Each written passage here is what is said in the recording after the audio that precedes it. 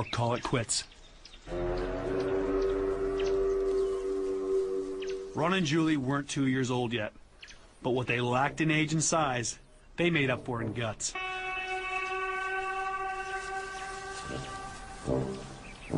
They were never very good at prey selection.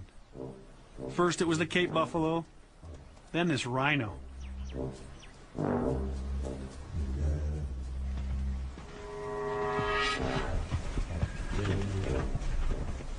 Scenes like this remind me how much the tigers still had to learn.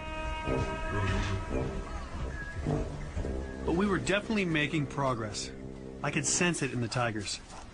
We'd go out hunting, and they were more focused on the prey and more eager to charge after them. It wasn't long before Ron and Julie finally made their first kill. It was just a porcupine, but I can't tell you how relieved I was. It was a good kill.